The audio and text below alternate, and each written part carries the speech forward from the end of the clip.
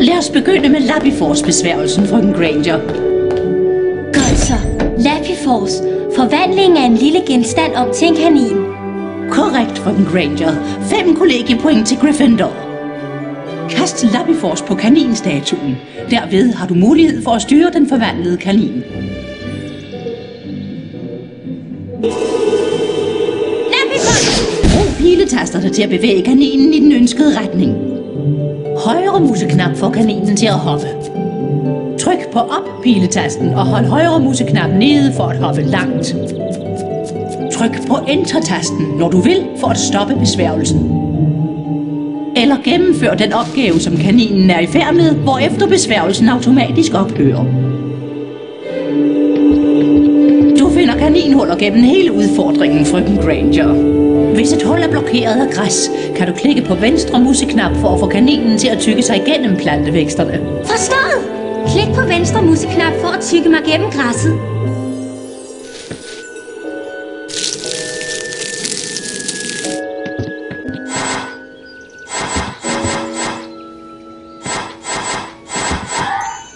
Godt klaret. Bemærk nu den lille dynge jord. Placer kaninen oven på jorden og klik på venstre museknap for at begynde at grave. Okay, brug venstre museknap til at tygge eller grave med. Storartet, frøken Granger.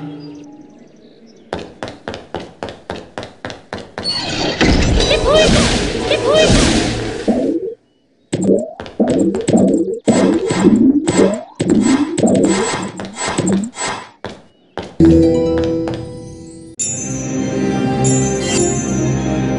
Walisisk grønskældet. Denne drageart hører til de mindst besværlige af alle drager og undgår i høj grad mennesker, hvis den ikke bliver provokeret. Ild bliver spyet ud i små mængder.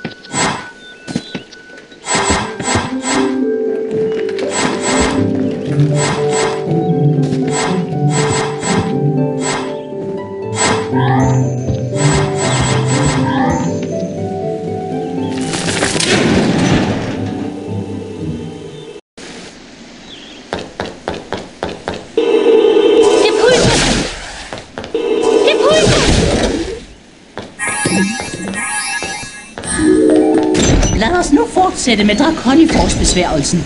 Frøken Granger, kast på en dragestatue for at forvandle den til et levende væsen. Det pulser! Det pulser!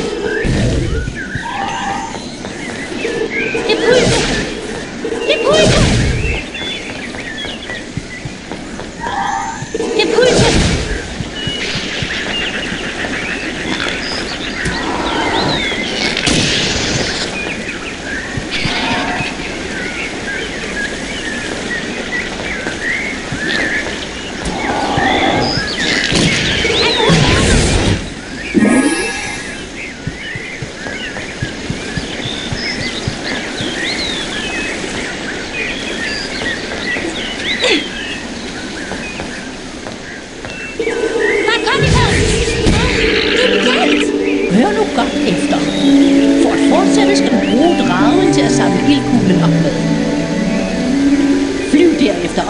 land på afsatsen. For at gennemføre denne del af udfordringen skal du til sidst tænde for faklen. Afsted med dig, frøken Granger. Tryk på mellemrumstasten for at få dragen til at flyve. Brug piletasterne for at få den til at dreje. Klik på venstre museknap for at få dragen til at spy ild, efter at den har samlet ildkuglen op. Dragen genererer en omgang ild for hver opsamling.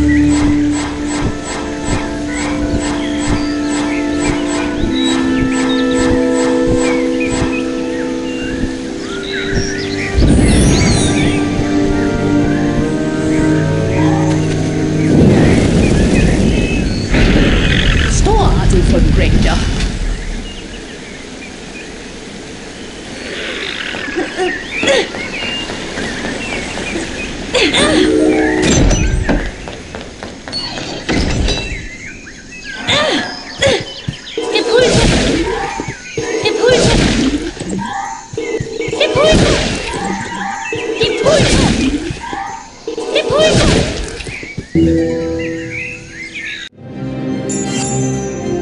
Hebridernes sorte race, Britanniens anden drageart, er mere aggressiv end dens walisiske slægtning og ernærer sig mest af alt af rådyr, selvom enkelte har rygtedes at flyve væk med store hunde.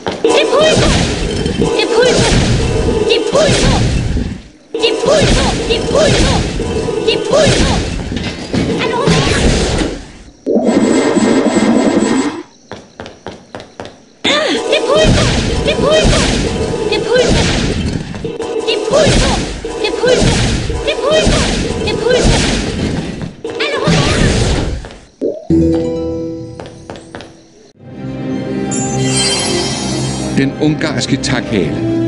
Denne art er angiveligt den mest farlige af alle drager, og kan sprede sin flammende drageånde op til 15 meter væk.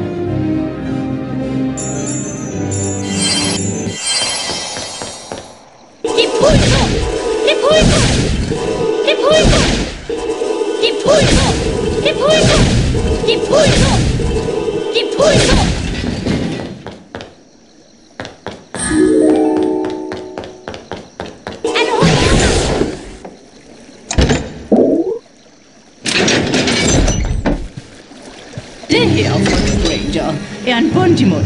En bundimund vil udstøde et uhumsk slidspor, som du bør undgå. Det er frastødende! Du kan kaste Rictusempra på en bundimund for at lamme den. Derefter kan du hoppe op på den, hvis du er hurtig nok, for at se, om den udstøder en belønning. Rictusempra!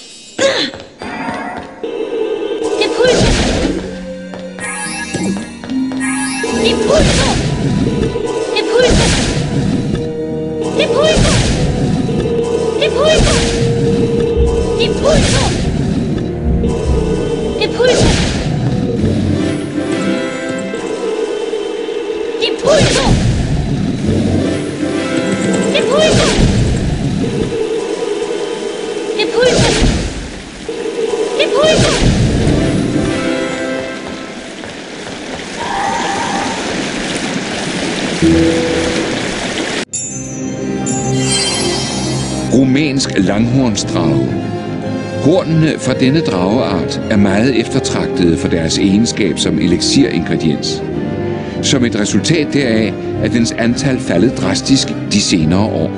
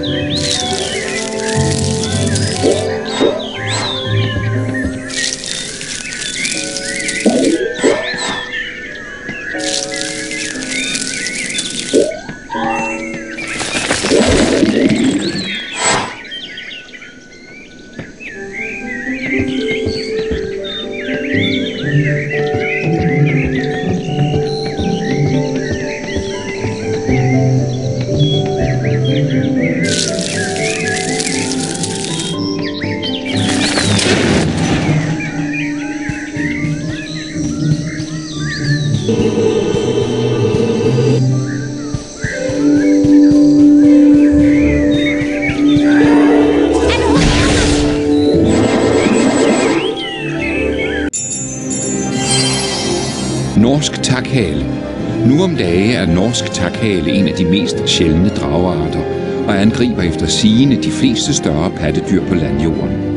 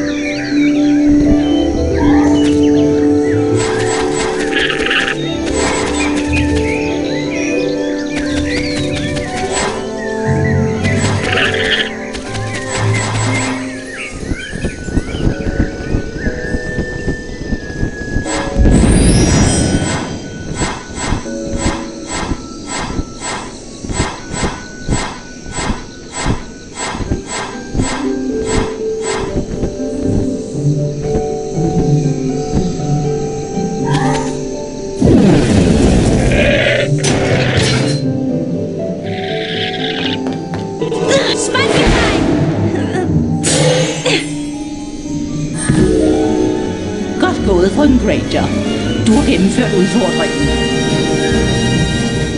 Når alle 10 udfordringsskjolde er indsamlet, betyder det... Jeg får lov til at besøge bønnebonusrummet. Fantastisk! Wow! Er det her bønnebonusrummet? Det er korrekt, Hermione. Indsamle så mange ting som muligt, inden tiden udløber. Det pulser!